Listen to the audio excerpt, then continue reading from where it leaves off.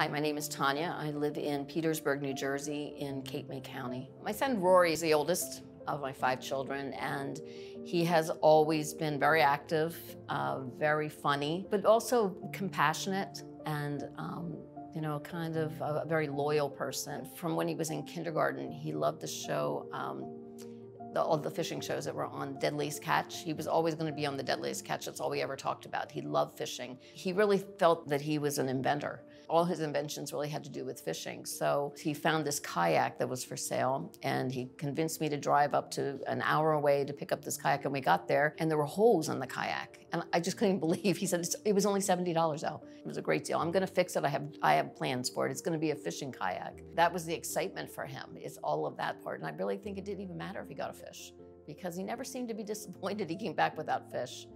And it was always about the excitement. And he told me that when he was fishing, it was the only time he felt good, that he felt free.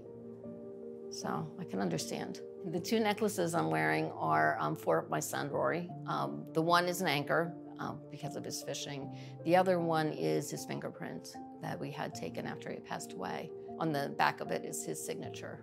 I believe Rory started using substances when he was in 7th or 8th grade. He had struggled for a long time in school with ADHD, which at the time we didn't really realize how much he was struggling. If I had any regrets, I'd say that I didn't really listen to that part. At some point, I believe he had tried medications on his own for ADHD, and I think that was when it really started feeling like there was something out there that could help him.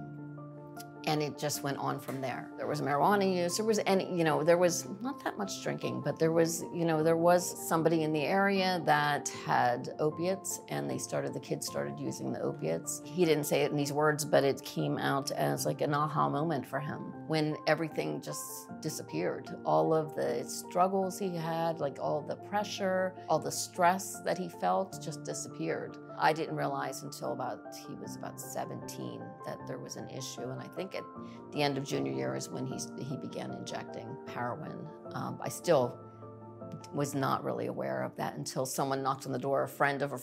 A mother of a friend knocked on my door and told me what was happening, and I couldn't believe it. When I realized that he was using heroin, I started doing some research online, and everywhere I went to look for help, it was a treatment center who was looking for cash or really good insurance, who wanted him to leave the state. So I was really not getting the help that I needed. I didn't know who to contact locally, and no one really talked about it at that time. I was really overwhelmed by the lack of information and the lack of resources, and even in the school knew that there were things going on with him, and I did talk to people at the school, but nobody seemed to have any idea on where to send him or what to do. It was so difficult to manage what was going on with us, and I don't remember a lot of it, honestly. I don't remember what went on for a couple of years. I do remember just always being in fear and always trying to figure out what was going on, and then worrying about the other kids. And my husband was very angry, and our relationship started deteriorating because he was so angry. And then everybody started siding against each other. It was my husband and the other kids against me and Rory, which made it even harder because we weren't on the same page. It was out of fear. A lot of it was out of fear that he had too. He just expressed it different. My thing was I was going to try to control what was going on and get him help. My husband's was just, he was just angry at him. So my son Rory went to treatment for the first time after he got the possession charge and the DUI. It was a week after his 18th birthday. So I think he was shocked because he was charged as an adult because he forgot he was 18.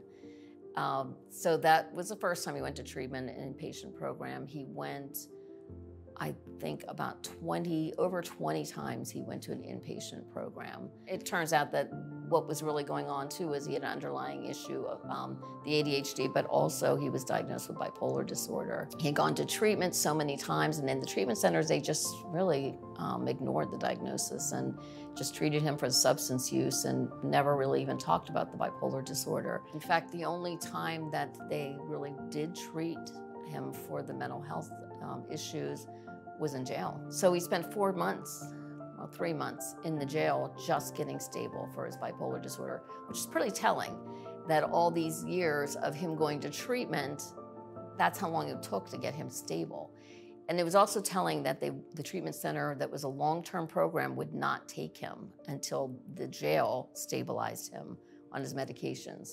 So once he left the jail, he was on his medications and they never changed them. They just kept him the way they were for the 6 months. And in that outpatient program, they still did not talk about his co-occurring treatment and didn't discuss his medications with him. He came out of the inpatient program already a mess because I didn't even understand the directions, and I don't know how he would have. There's stigma for mental health, even more so than substance use. There's more stigma. You know, it was hard. It was very hard. And there's some people that, you know, look differently at you, and there weren't people, you know, if my son had any other illness, people would be rallying around and help me with my kids and, you know, bring me meals, and nobody did that kind of thing. They just kind of left us, and you know, we were really isolated. I learned about the Partnership to End Addiction through a friend of mine who found them when doing some research, trying to get some help for her son. We both felt the same way about our children, that we didn't want to walk away. We didn't want to do tough love. We wanted to understand and get educated and be able to communicate with them.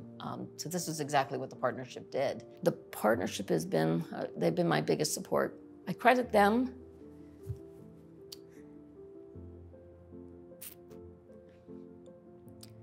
I had a great relationship with my son, Rory. Losing him was so difficult, but through the partnership, I learned how to communicate with him, and we had a great relationship.